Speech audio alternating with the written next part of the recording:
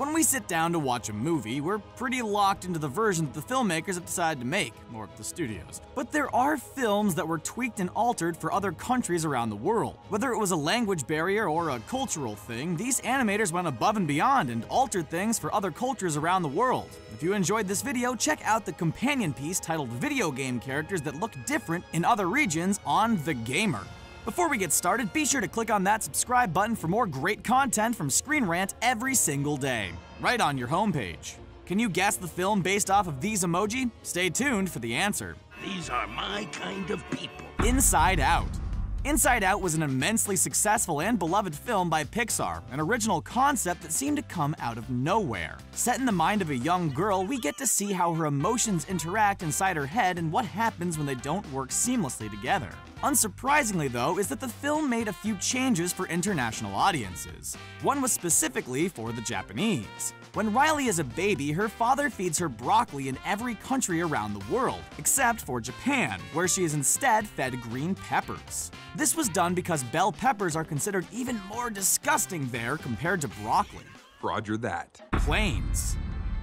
While nowhere near as successful or as beloved as its sister franchise Cars, the team that worked on Planes at least tried to make a few changes to appeal more to the international audiences who might be watching their film.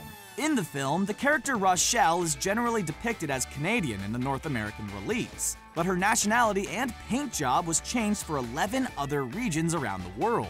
She even gets new names in certain regions, such as Carolina in Brazil and Tanya in Russia. She ended up staying as Rochelle in Australia and New Zealand, though, despite losing her Canadian identity from the original cut. Monsters University. Despite being the most common and one of the most accessible languages on the planet, not everyone speaks or understands English, contrary to what others might think. That may have been a problem for some films, but the team who worked on Monsters University saw this as an opportunity to flex their animation muscles. In the film, a set of cupcakes spell out "Be my pal" in the English version, but that phrase, which eventually turns into a joke when the cupcakes spell out the word lame on Randall's eyes, wouldn't work in a country that doesn't speak English, so they were changed to happy faces. No clever joke this time, but no confusion either. What do you call a three-humped camel? I don't know. What do you call three-humped camel? Zootopia. When it comes to altering scenes for the rest of the world, Zootopia probably picks up the prize. It's one thing to alter a scene here and there for the rest of the world or one specific country, but what about a whole bunch of different countries? In the film, a news story breaks out, but depending on which country you saw the film in, this scene will look a little bit different. The animal anchors depict the best-known animals from certain countries, such as a moose in Canada, a koala in Australia, a jaguar in Brazil, and a panda in China. Talk about going above and beyond. How could you not know this? I am a figment of your imagination. You did not know, how could I? Ratatouille. It's quite often the little details that go unnoticed until someone on the internet points them out for the masses. Case in point, a cool little scene in the beloved Brad Bird film Ratatouille. The film is set entirely in France, but all the characters speak English in the original version. But they also write in English, which isn't handy for those living in France. So what did Pixar do? Well, they redid a scene with Remy reading a letter, of course. The French version of the film was redone so the letter reads in their native tongue and not the original English text.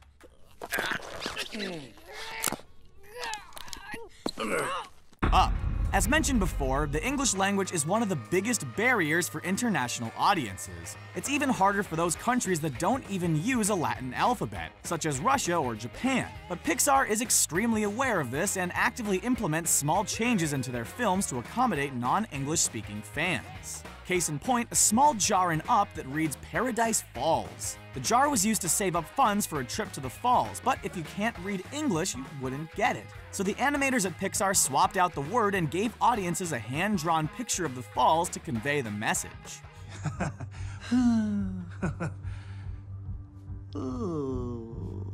Wreck-It Ralph.